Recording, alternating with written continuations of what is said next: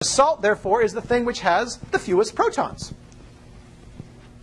The thing which has the most protons is the weak acid. Now, I will if you come into my office, I'll probably have a little laugh with you when you first time you use the word base. Because I'm going to go, it's not a base. We're talking about a salt. And I do that so we don't confuse these terms, so that we're talking about the same thing. Okay? That which has the fewest protons is the salt. That which has the most protons is the weak acid. Okay? Acetic acid is here. It has its protons, and that is consistent with your general chemistry definition. General chemistry, an acid is something which can donate a proton. To donate a proton, it's got to have a proton. Right? Acid, salt. Okay. Well, you probably learned and you probably got bored looking at the ionization, the acid dissociation constant when you were in general chemistry. There it is. Okay?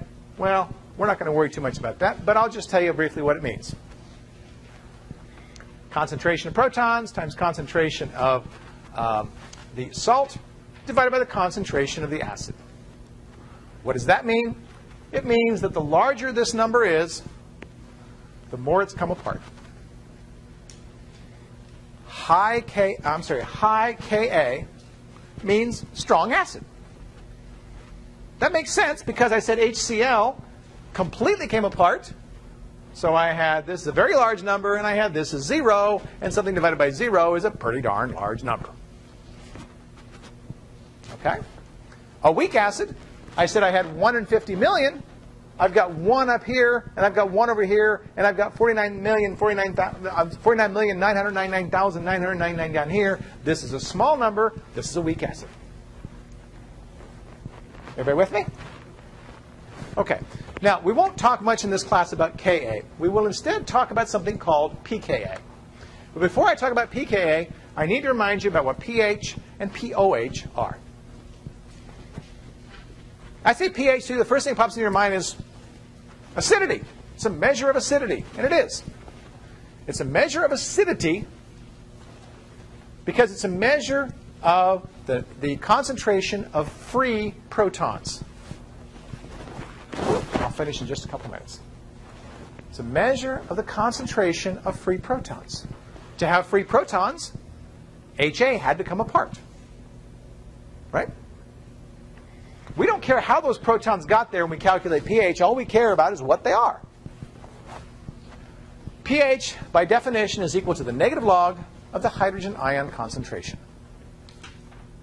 The hydrogen ion, of course, is the proton. pH is the negative log of the proton concentration. If I know the concentration of protons, I can take the negative log of it, and bang, I've got it. Well, that's just the definition. If I define pH as the negative log of the hydrogen ion concentration, I can just as easily define pOH as the negative log of the hydroxide ion concentration, and so I will. All right? So pOH is the negative log of that. By the way, you will not have to memorize any equations on my exams. I will give you every equation that you need. Okay? I'm much more interested in you showing me how you use equations than I am in having you memorize them. Moreover, you won't have to crunch any numbers. All you have to do is write out what you would plug into a calculator, and you got it.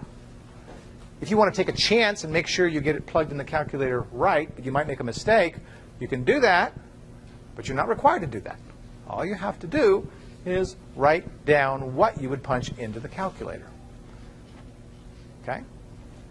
All right. Well, a very nice fact is the feature of pH and pOH is pH plus OH always equals 14. If I have a solution that has a pH of 2, the pOH is 12. If I have something that has a pH of 13, the pOH is 1. Make sense? At pH 7, we have what we call neutrality. Okay? That neutrality occurs, Gesundheit, occurs for pure water. If we're talking about pure water, pH 7 is neutral. That's the only time, underline that, that's the only time we're going to use that word. That's a bad word. Neutral has all kinds of meanings. The only time we're going to use the word neutral, referring to pH is when we're talking about a solution of pure water at pH 7. If we don't have pure water, we throw the word neutral away. Okay? Because it's only neutral when it's pure water. If we have other stuff in there, neutrality has a very different meaning. Okay? All right. Let's see. That's about where I wanted to finish. Let's see. I'll tantalize you with what we're going to have tomorrow, and I won't start talking about it here. And that's the Henderson-Hasselbalch equation. That equation right there is going to be the subject of what I'll be talking about most of tomorrow. Okay? Thank you for your attention. Go enjoy happy hour. I shall see you tomorrow.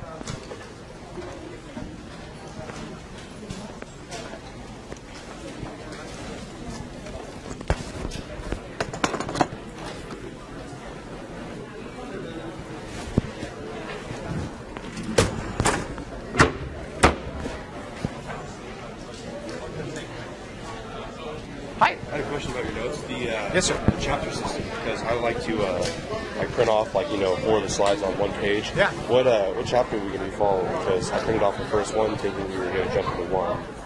Well, it's on the schedule. Oh, it is? It shows the page numbers, yeah. Okay, perfect. Yeah. Okay. Hi. Do you have how many books are on reserve? Yeah, somebody asked me that earlier. They don't give me any extra books. I do have some older editions of the book. I'll put over there. I meant to mention the price of this book is outrageous. It's stupid. Yeah, I know. I will get some things over there. Thanks for reminding me. Okay. Hi. Good. How are you? Good. I was in the HH line. Yeah. Okay, cool. I was going to ask you if I could possibly take the final on Tuesday of that week, because we're going to be leaving to monitor something. To do what? I'm leaving. Go this way. So I'm working with.